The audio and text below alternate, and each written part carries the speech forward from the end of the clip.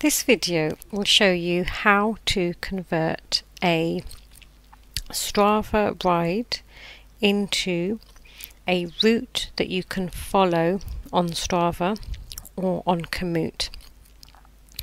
To be able to do this, you will need a registered account with Strava, and should you wish to follow the steps using the Komoot app, then you will also need a registered account with Komoot as well. You will need to do the steps that I'm showing you in this video on your computer because it's not possible to, at this stage, to do what I'm going to show you on the phone app. Now, first of all, why would you want to do this?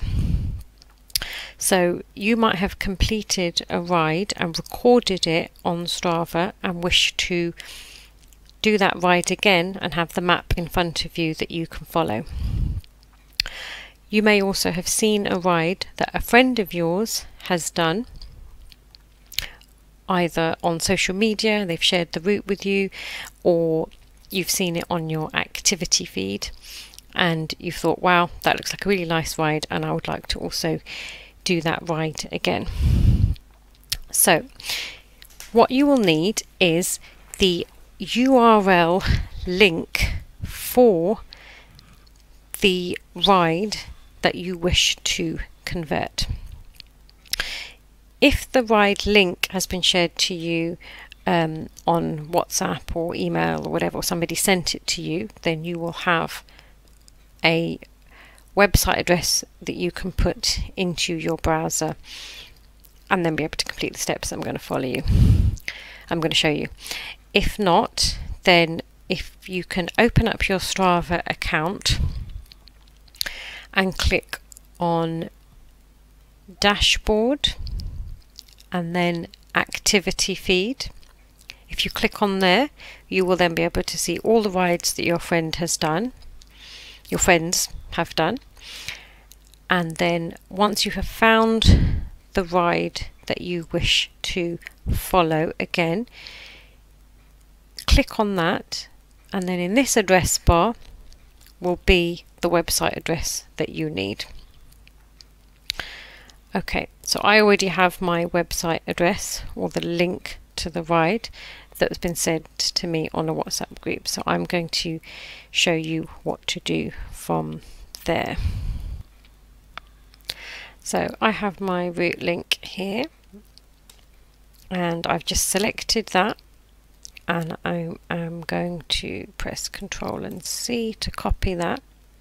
I'm going to go to my Strava window and I'm going to copy and paste that link into there. And this is the lovely route that I want to do again. So now, to convert this into a route that I can follow, what I'm going to do is go to the left hand side where there's this button with 3 dots, click on that and select Create Route. And Strava has created that route for me. I now have the option to change the name of the route. I'm going to leave that as it is, but sometimes you will see a ride that you want to do that's just been recorded as lunch ride, for example, or morning ride. So if you want to change the name to something a bit more meaningful, you can do that there. Now, here there is an option for edit route that is currently only available for subscribers only. So we're going to leave that, because everything I'm going to show you is functions that you can do on the free version of Strava. So we're going to click Save to My Routes. This is now saved in my profile and I can now access that on my phone. Okay, so you're now looking at my app on my phone, and I'm going to show you where to find the route that we have just created. So on my Strava app, at the bottom, I have a series of options. I'm going to click on Profile. I'm now going to scroll down and I'm going to select Routes. and there is the route that we just created.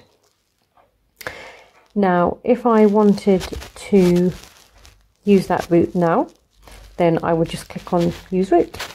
That would then bring up the normal recording section of Strava. I'll click start, and then it will then show me the route that I can follow as I go.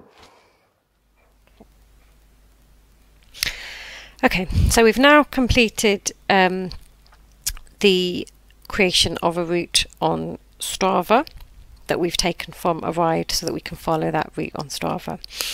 There are a couple of limitations with that. The first one is that the Strava app does not give you audible directions. That may be fine for some people, but for other people that's what they want from a cycling navigation tool. The second is that the Strava app does not move with you as you ride at present. Perhaps they're going to change that in future, but at the moment it doesn't move with you as you ride. So as soon as you say this is the section that you can see on screen whilst you're riding, as soon as you get to here, your screen would still be showing here. So you would then need to swipe the screen across to get it to show you the next section of the ride.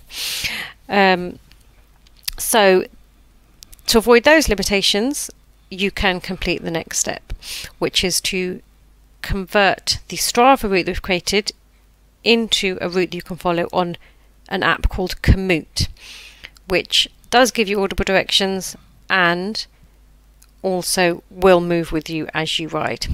Okay, so the first step we need to do is we need to export the Gpx file, which is this button here. So I'm going to click on that. That now appears in my downloads folder or at the bottom of my screen, as you can see here. Okay, so I'm now going to go to Komoot, and which I've logged in already here. I'm going to click on this plus button on the top right hand screen, and I'm going to select import a GPS file. If you can't see the download file on the bottom left of your screen, then you can select upload file here and find the file within your computer. However, because I can see the file here, I'm just going to drag and drop that over here. Okay, so I'm now going to select to import to plan a route and click next. I'm going to change this to be bike touring for the sport type, and I'm going to click next. I'm going to say that I want to stick to the original route. If I choose the other option, then Komoot may change certain aspects of my route, which I don't want it to do in this case. So we're going to stick to the original route. We're going to click Save Tour. As I mentioned before, you can change the name of the route on Strava. You can also change it on Komoot. You can do that here, but we don't need to. So I'm going to click Got It. And here is the route that we have just created. Okay, so you're now looking at the Komoot app on my phone, and I'm going to show you how to find the route that we've just created. So at the bottom of the screen, you have a series of options. If you click on Profile, it brings up the screen that you can see in front of you. And I'm going to select within the Tours menu, I'm going to click Planned.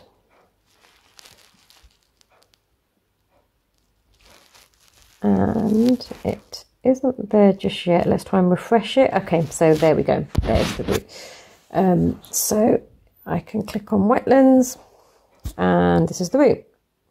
Now to use that route immediately, I would just click Navigation, and it would then enable me to use this particular ride to cycle around. Okay, I'm now going to show you how to build a route from scratch on Komoot.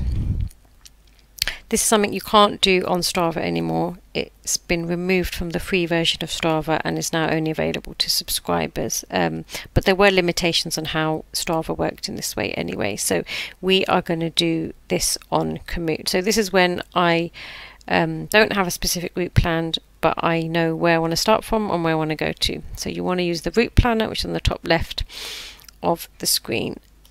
And this works very similar on the app. So you can also do this on the app. So this brings up this screen. So I'm now going to select my starting point as Lloyd Park. I've typed that in, and then I find the correct Lloyd Park, which is this one, and then my destination is Leighton Jubilee Park. That's that one. You can also use postcodes if you want to. Now this is the route that it has come up with. The two ways that you can adapt the route. First one is to play around with the sport type on the left hand side of the screen. So if I change road cycling, so I've just clicked on sport and I'm going to change the sport type from road cycling to hiking. That's adapted it a little bit. Let's see if I select bike touring.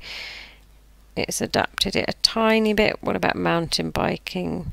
So this isn't really adapting it a huge amount. What about running? Gravel riding? Okay, so sometimes selecting the sport type or playing around with that can really give you quite a few different route options. In this case it hasn't, but it's worth playing around with that to see what happens. Now, as it hasn't in this case, I'm going to use the second method of adapting the route, which is to add waypoints. So I'm just going to zoom in here and drag the map down. Zoom in again, and I'm going to show you how to add a waypoint. So I want to go through Churchill and Church Lane. So I'm going to find the bit on the map that I want to go to, click on it and select include on route, and that's now rediverted a whole chunk of the route. Just going to scroll down just so you can see, and let's zoom out a little bit. You can see it's now rediverted a whole section of the route, and you can continue to do that. You can continue to add waypoints to adapt your route as necessary. If you add a waypoint by accident, so say for example I added one here and I realized actually I don't want to go that way, or I did it by accident because I clicked wrong, you just select the number that you can see on screen and click remove. Okay, so I've now built my route. I'm going to save the tour and we're going to call it Lloyd Park to Jubilee Park, and there we go. That is my completed route on Komoot that I've built from scratch. And earlier on in the video I showed you how to find a route that you have built on your phone within Komoot, and it's the same series of steps that you follow here. Okay, I hope you found this useful, and I hope it enables you to build and find and follow routes on Strava and Komoot to hopefully have some really nice cycle rides.